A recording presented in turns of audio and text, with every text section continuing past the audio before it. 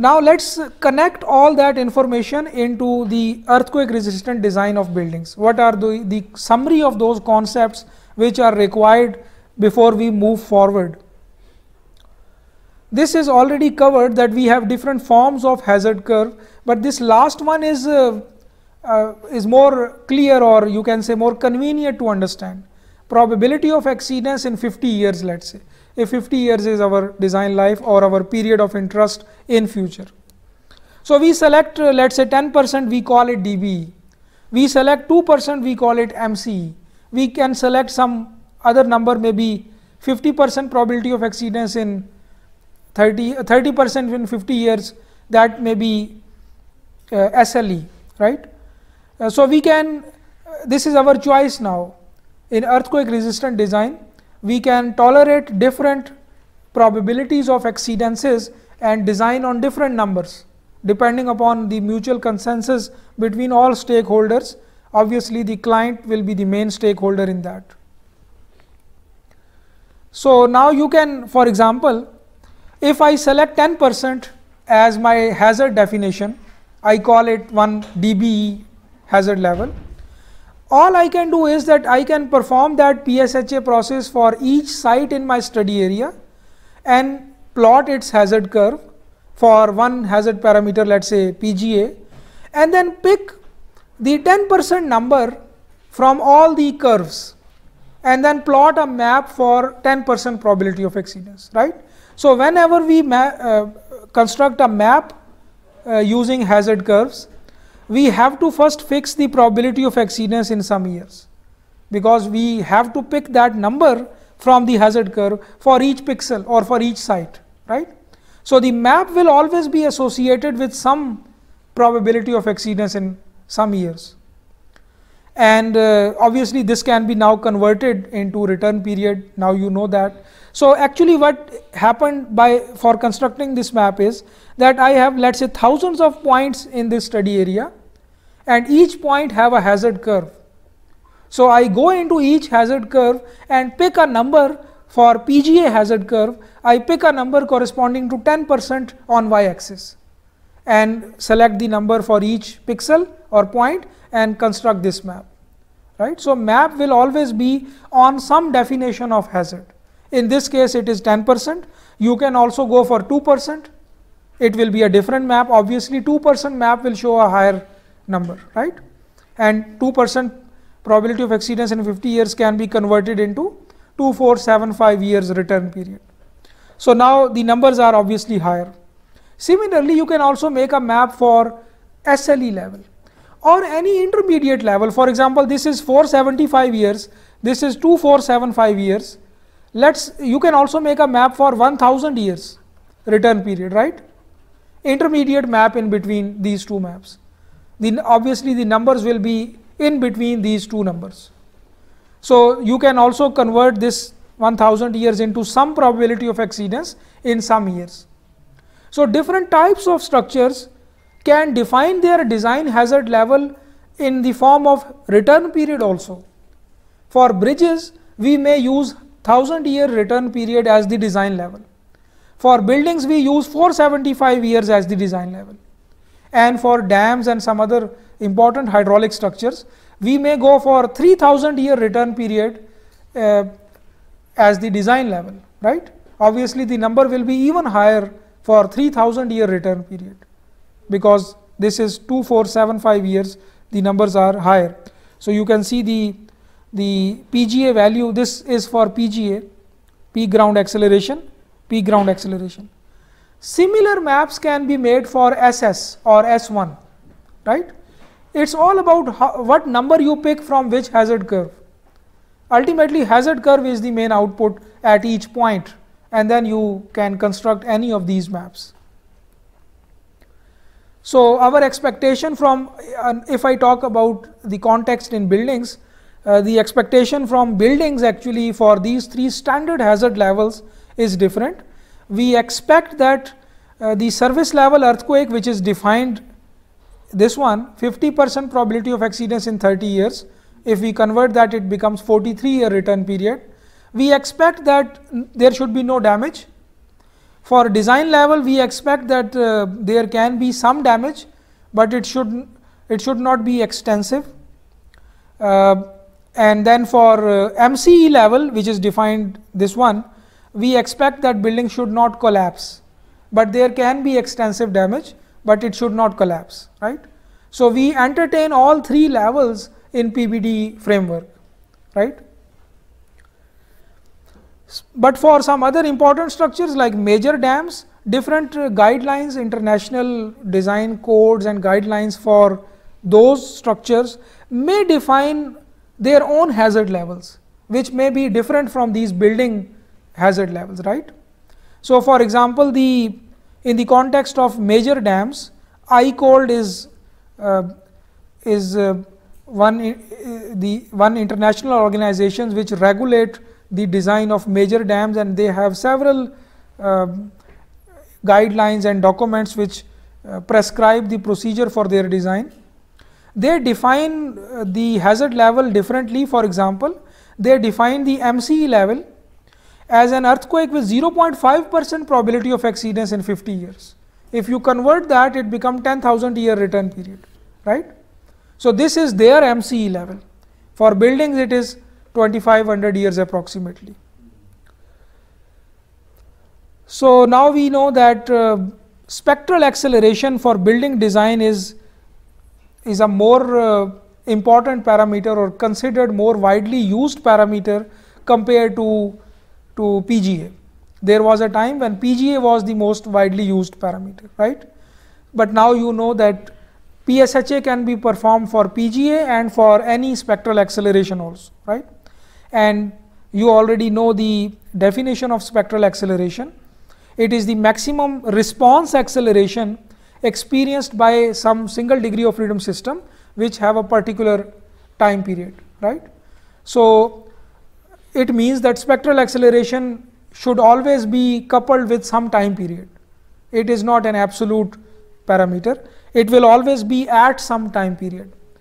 So we approximately, for the sake of understanding, can assume that if we idealize each building or each structure as a single degree of freedom system, then the curve, which is the response spectrum curve, SA versus time period, we have different kinds of structures on its x-axis, right. We have low rise buildings here, we have medium rise here, and we have high rise here, right. So but there is an assumption involved in that, and that is that each structure is idealized as a single degree of freedom system, which is a crude assumption, right.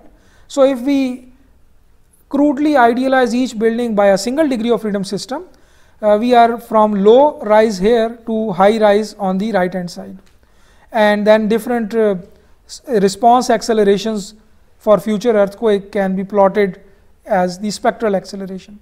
The concept is actually evolved from the past earthquake, but the same concept can be used for future earthquake. So we are already familiar with how we can construct the response spectrum for any past earthquake. We have to run the single degree of freedom system again and again, but we have to change its time period every time, right, and we have to fix some damping. But for future earthquake, now we know that it can come from PSHA. The response spectrum for future earthquake can be predicted from PSHA by picking the numbers from different hazard curves, right.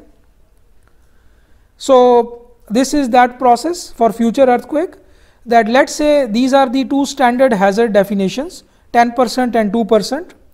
We can plot the hazard curve now for PGA, this one. Then we can also plot for spectral acceleration at t equal to, let's say, 0.3 second or 3 second, or any intermediate, you can say, spectral acceleration, 0.5 second, 1 second, 2 second, and then 3 second maybe. So for the same site, you may have 10s or 20, you can say, hazard curves. And then for one particular definition, let's say 10% probability of exceedance in 50 years, you pick PGA, you pick SS, you pick S1, you pick SA at 2 second, 3 second, 4 second, and construct the future earthquake spectrum, right. So this is the same thing, you know that GMP is available in the form of PGA, but also in the form of any spectral acceleration. So this is that process. Let's say I select 10% probability of exceedance in 50 year. I want to construct the spectrum for DBE level, future DBE level. So all I have to do is that I have to perform PSHA for different spectral accelerations and PGA also. Then I pick the number for the same 10% from each graph, right? PGA will be my starting point on the spectrum. Then spectral acceleration at 0.2 second, I will pick that number, it will give me this point. Then spectral acceleration at 1 second for the same 10%, I pick this number, this will give me this point, 0.5 second or 1 second, for example, this number.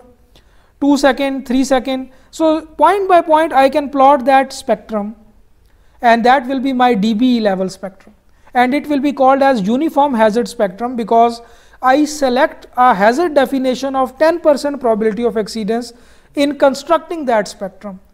So the hazard level was uniform for each point on that curve. That's why it is called UHS, uniform hazard spectrum. But nowadays there is a more advanced or more sophisticated concept called conditional mean spectrum, CMS, which is a different methodology. So I'll simply focus on UHS here.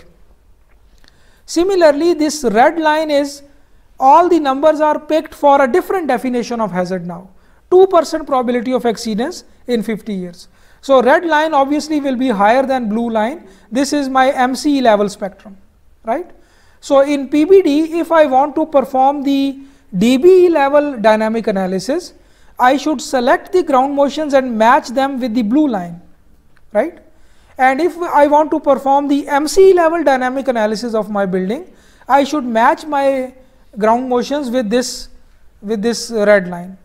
The spectra of those ground motions for MCE level analysis should be matched with this red line now, right? Higher line. On this spectral acceleration versus time period graph or response spectrum curve or UHS, for MCE level, two numbers are fixed in building codes. One is called spectral acceleration at 0.2 second, one is at 1 second. They were given the notation SS and S1. And by default, in building codes, they are at MCE level. They are defined for MCE level and then approximately converted down to DBE level, right?